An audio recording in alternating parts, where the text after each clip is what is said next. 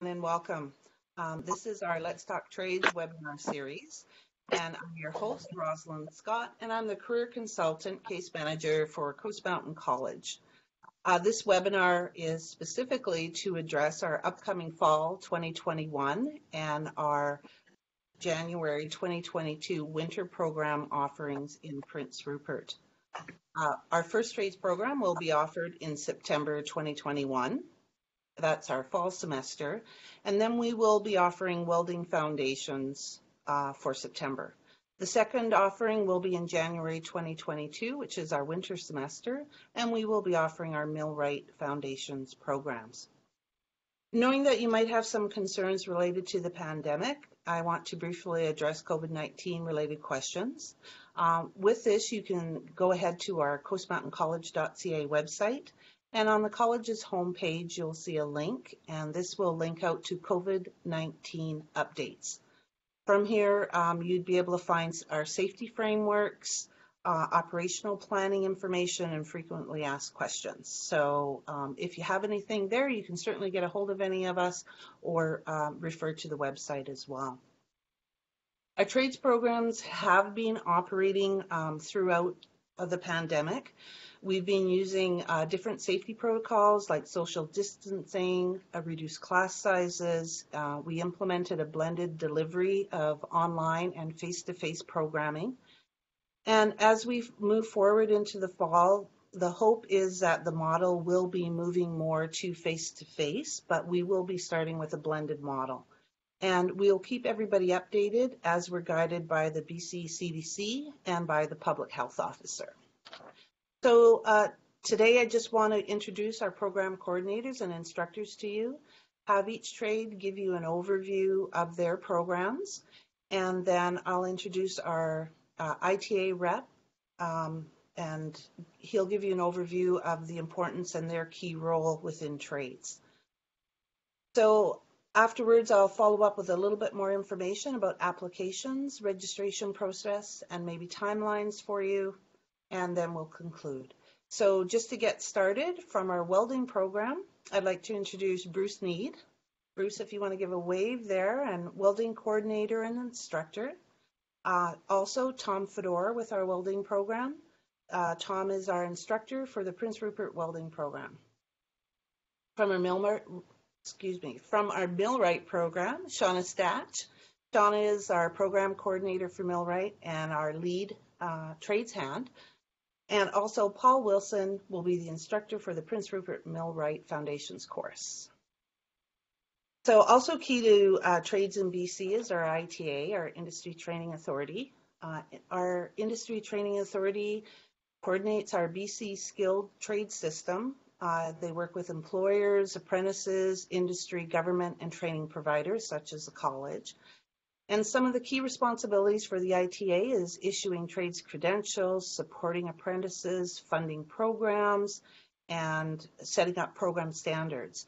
And from the Industry Training Authority, we also have with us today Sebastian Paquette. And Sebastian is our apprenticeship advisor for the Northwest. So since we'll be offering welding in the fall, I'm going to move to our welding program first, and Bruce Need and Tom Fedor. Bruce, if you want to go ahead and start, give a little background and start a bit of overview of the welding program. Hello everybody, my name is Bruce Need. I've been with the college in the welding department for 16 years. I've been welding for over 25 years and such. Different backgrounds, started in a family business and ended up with an opportunity at the college, and I took it, and here I am. Talk a little bit about our program. Our program is a 28-week duration.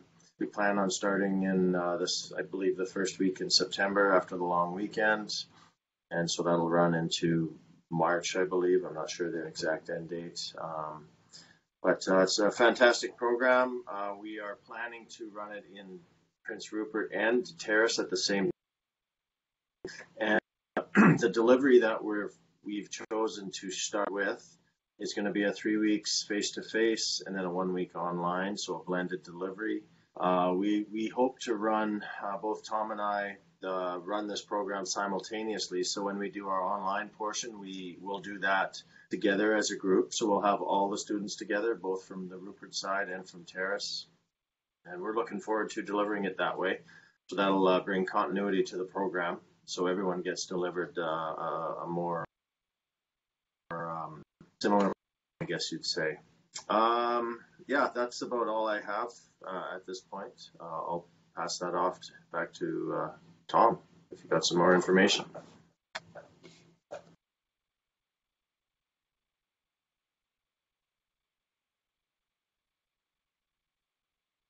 Hi, Tom. I'm just going to get you to unmute for us. That would be really great. See, you got at it already. I'm Tom Fleur, and I have been an instructor at this college for the same amount of time as Bruce, 16 years. Prior to that, I spent about 20 years working in multiple facets of industry. The last 16 years have been very rewarding, teaching people our chosen trade. I'm quite excited to be returning to Prince Rupert because that's where I'm from. The first 14 years, I actually taught the welding program in Prince Rupert. So we're really hoping for a good enrollment so we can run a nice solid program and, potentially have this program offered again in the future in Prince Rupert. It's all about numbers. So, people sign up and we run a program, then, it bodes well for the future after that. As Bruce indicated, it's a 28-week program. What students take out of this, you'll come out with a very, very well-rounded skill set that will ensure, success in the workforce. We start right from the basics of, safety, occupational safety, things like that, right to oxyacetylene welding, gas welding, metal arc welding up to wire feed welding. I'm not going to get overly involved in explaining that stuff because all of that's available on our website. It'll give a really, really definitive overview.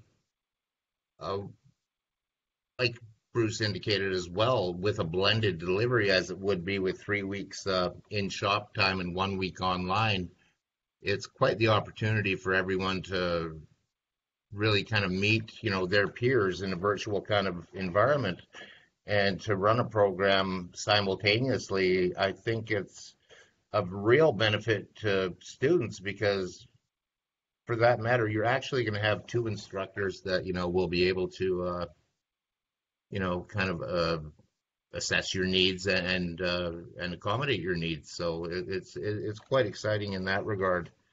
I'm going to turn it back to you for a second here, Rosalind, and you can move us forward at your discretion.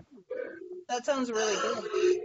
Kind of one of the questions that usually comes up, and so Bruce, I don't know if you want to touch on this or Tom, both of you. What kind of time commitments would you say there is for like the theory work and then the practical work? What kind of expectations around the life and the day of a student that would really help share that out? Well, I can take this one. I know right now our shop time, usually we're in the shop from say 7 to 2:30 is what we've got on the schedule at the moment. After that, there is some expectation that there will be some evening work on a daily basis, for an hour or two each night. And that's for while we're in the shop. We are on the online portion. Well, of course, being it is online, there's a much larger expectation or workload. Exams are scheduled online sometimes. I think in the fall we will have an opportunity to do a little more face-to-face on the testing side. Yeah, that's basically, I guess when you're doing the online, usually we would meet a couple times a week, and there's a lot of homework and expectations on our, we call it, everyone at the college is running on a Brightspace learning or LMS or learning management system. And there's what we do is we provide a checklist of the tasks that need to be completed for the week. And that could run anywhere from a couple hours a day to, 2 to 4 hours a day. But there is definitely an added workload when you are at home. So that's about all I have there. Tom, I don't know if you have anything else to add. Yeah, to kind of expand on that, this year we began with a new learning platform, a new curriculum. It's called CWB Acorn system. With that, what we have discovered, because it's a learning curve for everyone involved in delivering this program, with a new format, with the COVID, and adopting a new curriculum, it had its challenges presented to us. But what we have discovered is that the resources that are available online with this present curriculum are it's all new technology. It's really, really beneficial to student learning as far as that's my take on it thus far. There's a little bit of, learning going, like how to manage our online systems, but, because Bruce and I have had exposure to this, that learning curve should be lessened to a great degree for students, in the future, in the fall.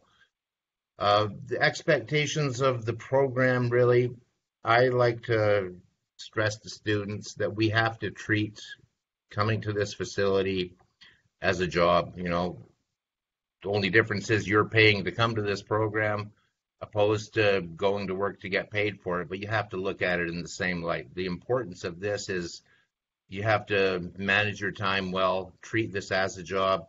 The expectations are to be on time, to do the work, and especially when we're in the online portions of our program, to apply oneself and get that theory work done. Because when we're in the shop, we're doing practical competencies, for the entirety of the time that we're here. So ultimately, accountability to oneself, accountability to the program, accountability to your peers, and acting, in a responsible way to achieve the goal that you've set out for yourself. My advice to individuals, choosing any trade whatsoever, is to do a very, very thorough investigation of the trade that you're potentially going to apply to, because the last thing we want is for people to come in and not enjoy the learning experience, or to figure out, once they've entered it, that this might not be for them. So, do your due diligence and, make a wise decision as to what direction you really want to move in. Maybe welding wouldn't be what you want to do, but welding is also an excellent pathway. It's a very, very nice complementary trade and skill set that numerous people that have gone through the program with me, they've moved off in a different direction after doing the foundation welding program. They might have moved into millwright. They might have gone to heavy duty mechanic. They might have become electricians. But it's a very, very tangible skill that makes an individual that much more employable. So That sounds really great. So, yeah, I don't there's know, lots of Tom, ways to go. thank you.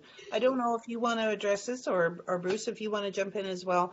When someone's goes through the program and they're finished this, just the foundation level, can you speak to kind of what level you're at when you finish the program, as to how that works with level 1 apprentice, or how the purpose behind the foundational program?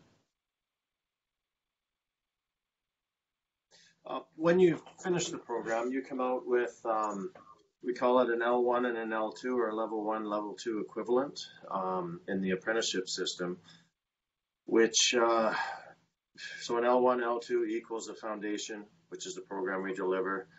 But what you come out with is a lot more practical experience than you would if you actually did the apprenticeship side, where a lot of more onus falls on the employer.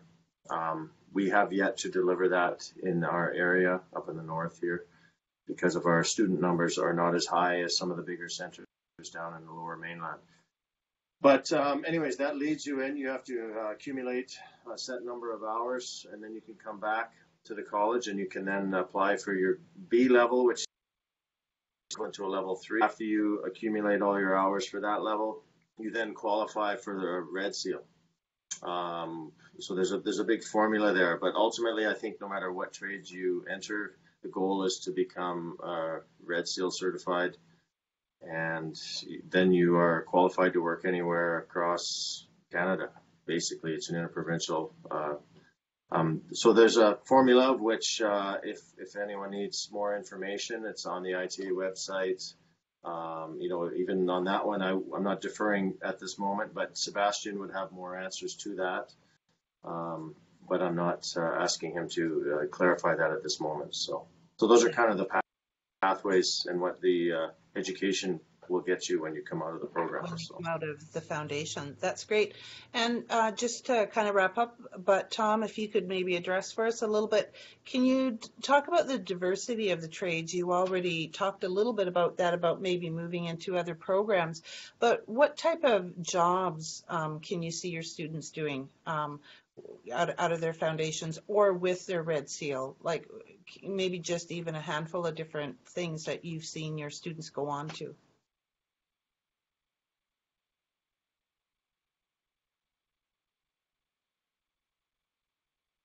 Yeah, mute myself again. There we go. Technology. Yeah. There's an endless stream of possibilities for, where you want to go for employment. In Prince Rupert, one of the big things there is the local fabrication, welding, machine shops. I believe we have 5, 6 shops like that. There is a high percentage of their employees actually came through what was formerly Northwest Community College and Coast Mountain College. Beyond that, a lot of students have, back in the heydays of oil and gas, they went off to Alberta, worked in the oil patch. A lot of people have gone into pile driving union, gone off, and there's a couple of guys, they became professional divers, and they actually utilized the skill set that they obtained through our program to apply to that. So there's just countless possibilities. There's a few people that run their own company now. So it's, one individual that I taught, I don't know, 14, 15 years ago, he actually is a CWB inspector at this point. So it's, ultimately the path you choose, it can lead you in a lot of different directions. Engineering, for a matter of fact. And like Bruce and I, we ended up being instructors. So. And teaching. Yeah. Another avenue. Thank you both very much. It's really informative, really helpful information, and it creates a great overview for anybody wishing to pursue a career. And again, this will be offered in Prince Rupert, and we're looking at September for the next program offering both in Terrace and in Prince Rupert. I think we could move on, and let's move on to our Millwright program. Shauna, again, is the Millwright program coordinator, and the instructor is Paul Wilson. Shauna, maybe did you want to start off and give us your background and an overview of the program? Absolutely. So yes, I'm Shauna. I have worked for the college for approximately 14 years. I'm actually a Red Seal chef by trade. Which is another thing that's fantastic about all trades programs is once you move along and you get Red Sealed, you can move into different roles. So my Red Seal is what led my path into program coordination and as the lead hand of the trades department. So as lead hand of the trades department, I work with multiple different program areas in coordination, getting them set up, ready to run, especially our regional programs. There's a lot of work that goes into that to get things set up. Just general kind of everything to do with the trades department I kind of have a little touch into, and I'm here to offer support for our faculty and our students and basically all department needs for trades. The Millwright program is a fantastic program. It's a 24-week program for students. Millwright is one of the ones that is generally offered out in the region. It's not offered on our Terrace campus, so we do a nice rotation through our regional areas. We currently have it running in Houston right now. It's going to be in Rupert. We do programs in Kitimat. And it's commonly known as the jack of all trades trade. You get to learn a little bit of everything, and I don't think there's anything around that Paul couldn't fix. So yeah, I'll pass it off to Paul to talk a little bit more about the program because he is the expert. Boy, that was a mouthful for sure. I wouldn't go that far, but that's okay. I did make a few little notes here just so I don't miss anything. Yeah, millwrights. Yeah, we're definitely skilled tradesmen. We install, dismantle, maintain, repair, reassemble. We move machinery around in power plants and on construction sites. So depending on whether you want a steady job, if you want to do shutdowns, if you want to do construction work, that's all available in the millwright trade. Originally, we were basically carpenters and jack of all trades because in those days everything was made out of wood. So we actually built flour mills, saw mills, paper mills, and stuff like that. And we could arguably be considered one of the oldest engineering trades from the past. We do a lot of troubleshooting. We learn how to read precision equipment, which is very important. Micrometers, vernier calipers, depth gauges, and that sort of thing. So math is very, very important in this trade. You need to know how to read diagrams, schematic drawings, service manuals, and such. We're also riggers. We rig equipment, dollies, place heavy machinery and parts. We fit bearings, align gears, shaft, attach motors, connect couplings, belts, precise tolerances. The list really goes on and on and on. There's, like Shauna said, basically millwrights can pretty much do anything that they're asked to do. And the other good thing about millwrighting, as Tom said, in the welding trade, it does open doors to other trades. If you find that perhaps millwrighting is a little bit not your style, you can move on into welding, electrical, carpentry, even auto mechanics. I've been doing this for a little while as well, and I've had some students come to me. I don't recognize them anymore because they're a little bit older and they got the full beards and all that. But yeah, they've moved on, and there's about a half a dozen from this program, the Foundations program, that are actually working for Rio Tinto Wellcan. One gentleman is heavy duty, or not heavy, auto mechanic at the Ford dealership in Kitimat. Another one is an electrician. Another fellow that came to see me is actually a carpenter now. So this trade with your first year, you're actually a first year apprentice. You have some hours to make up, but it's very desirable for employers. It's a really good hiring point for employers when you know that you've committed to a full session of 24 weeks is what it is, 24 weeks, and you made it through. That's desirable for employers. It actually means you can get up in the morning and get to class. We teach a lot of different things other than technical stuff. Behavior and attitude is very important in our trade. Staying safe, working safe is very important. Staying positive on the job and in class is very important. So we'd probably do the first month or so, mostly theory, just so that we can get all the safety stuff going on. And we do grinder safety, milling machine, lathe work, welding safety, and all that kind of stuff. We try to get some of that in class before we actually get into the shop. And then depending on how the students are progressing will be dependent on how much shop time I'll be giving them. Normally, I like to do half days, and then if we get caught up on the theory, I like to do full days on Thursdays or Fridays, whatever your last day is. And yeah, that's kind of how we run the course. And basically, to be totally honest with you, attitude and behavior, punctuality is number one for me with class. If you can't have good behavior and attitude, you're probably not in the right trade. Wow, that's really great, Paul. Really appreciate that. That's really good, solid information, and I think you've answered a lot of the questions I would have had. You know, you spoke to the commitment and the type of person it takes to get into the trade. You talked about the diversity of the trade, all the different types of jobs that you can do within the trade or move out to into the different trades. So would it be correct in saying it is a solid foundational trade for the trade across the trades, really? Absolutely. I'm a true believer that if you go through the Millwright program, it sure opens up a lot of doors for a lot of people.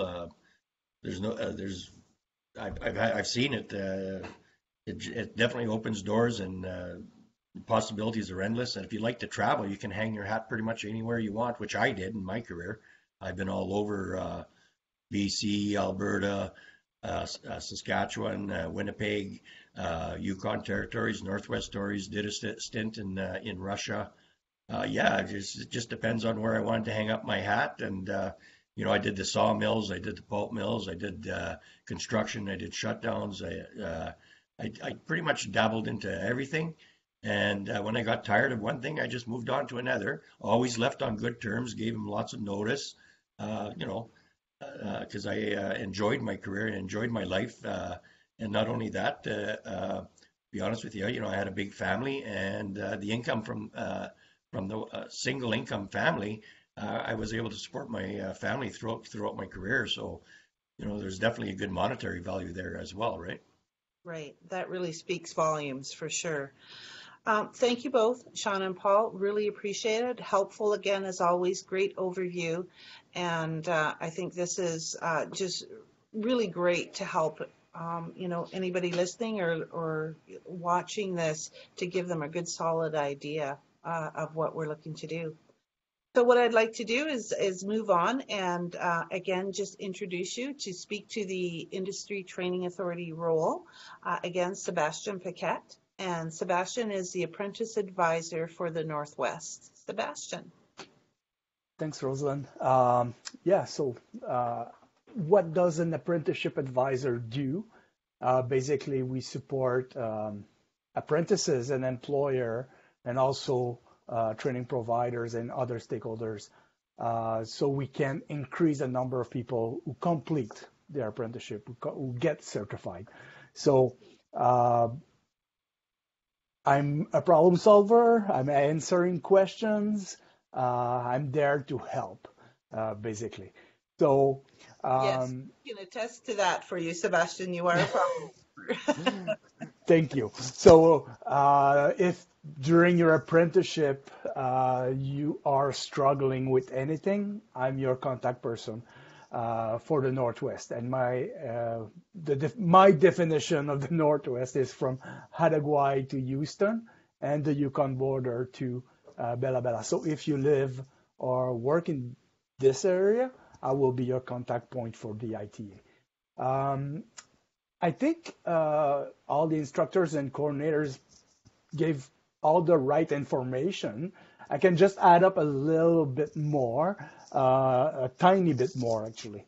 For welder foundation, when you complete and you get an apprenticeship after, you have your level 1 and 2, like Bruce was saying, recognized, but also 300 hours recognized because of your involvement in the foundation program. And for Millwright, for Millwright, it's 425 hours, and the level 1 that is credited when you complete your foundation program and you are registered as an apprentice. I can answer right away this question. You won't see it in your transcript until you register as an apprentice. I got that question again this week. So if you're not registered, it's not there. It's normal. But as soon as you register as an apprentice, you will see everything showing up, the 720 hours for millwright and level one. The 425 hours, sorry, and the level one. Millwright is a 4 level. You need to work about 6,360 hours. And welding is 3 level, and it's 4,620 hours for the apprenticeship pathway. If you decide to go modular, so Bruce was talking about welder B, then it's 4,500 hours of work experience with a certified welder. So both trades are awesome. Both trades are in demand in the region. Millwright in Terrace, Kitimat, Prince Rupert, lots of demand. Welder all across the Northwest, and especially with the development that is happening right now in the Northwest, there's going to be a lot of demand for both trades. So please don't be shy, ask your questions and see if it's for you. And if it's for you, don't hesitate. Just go for it. Great.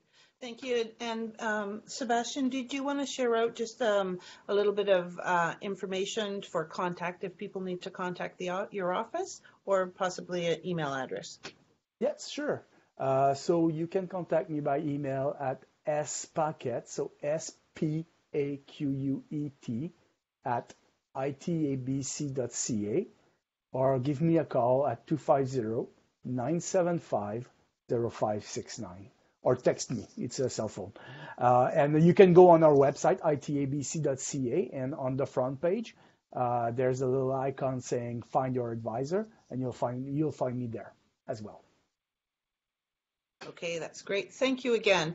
Really important for everyone to understand as well that the ITA is really instrumental for anybody considering trades training or tradesperson or apprentice in BC. So I just wanted to then also just mention our BC labor market outlook. There is out with Work BC, so workbc.ca. You'll also see and can find the BC Labor Market Outlook 2019 edition. And here you can find a lot of information regarding both millwright and welding. The forecasted number of jobs, Sebastian, he talked about this already. The forecasted number of jobs opening for construction millwright and industrial mechanics between 2018 and 2028 is in our region is 3,010. And the forecast, I guess this is an overall number, the forecasted number of job openings for welders and related operators between the same time period, 2018 to 2028, is 2,450. And again, it's both occupations are high opportunity occupations, as Sebastian mentioned to you. Really high demand for these jobs coming up. Also in the outlook, in the labor market outlook, there is a appendix attached to that, and it's high opportunity occupations by region. So if you are looking for that information, you can find that. It reinforces everything we're saying today. And our region, you can see in the appendix, North Coast and the Chaco. So just that, some more information, and that's located workbc.ca if anybody needs that following information. Again, I just wanted to share a little bit of information with you regarding our application process. So I thought I would share my screen with you just so you can see the website. So I'm just going to jump in and do that right now, and hopefully I'll be able to talk over that for you. So on the website, you'll be able to go to just direct to our website and find our trade section. So you just go to program and courses.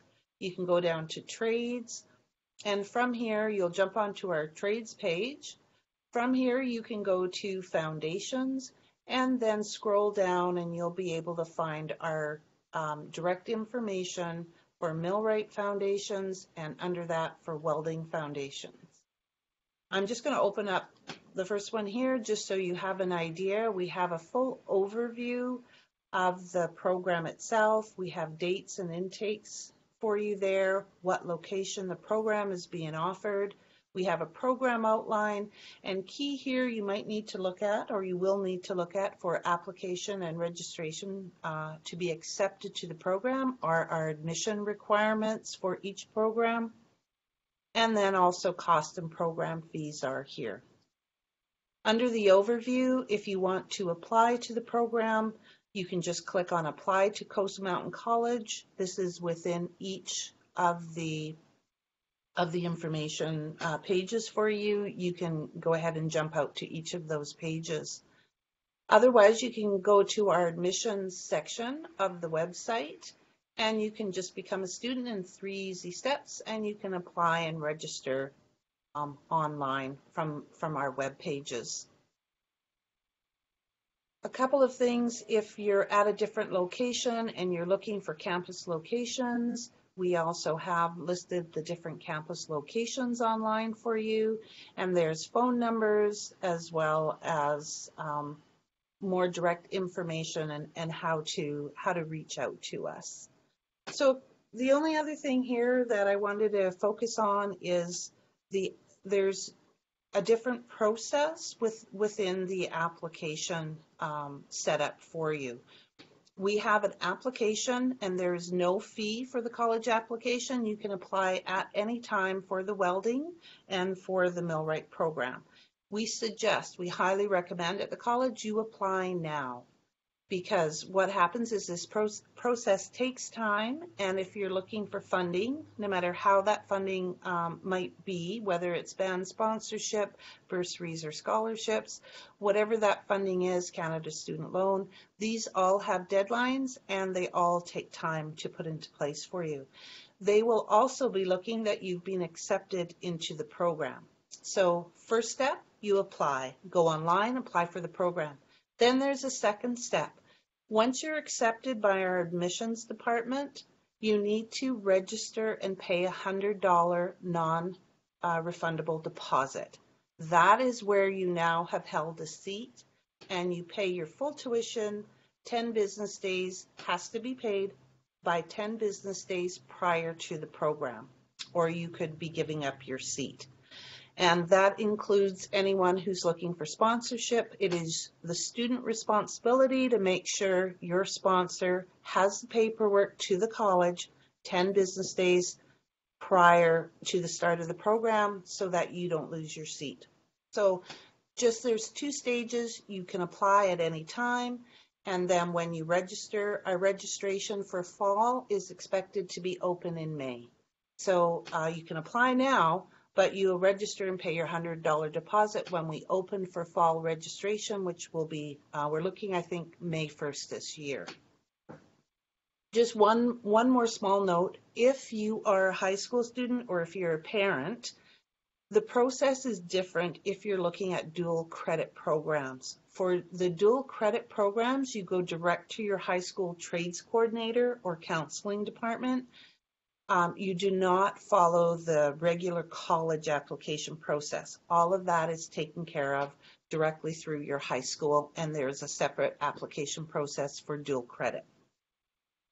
So just again, the information for all of us is on the website where I showed you each trade. If you scroll down to the bottom of the page, you can link to Tom's information, you can link to Bruce's information, Paul or Shauna or myself. All of our information is direct off the contacts on that on the trade web pages of our website.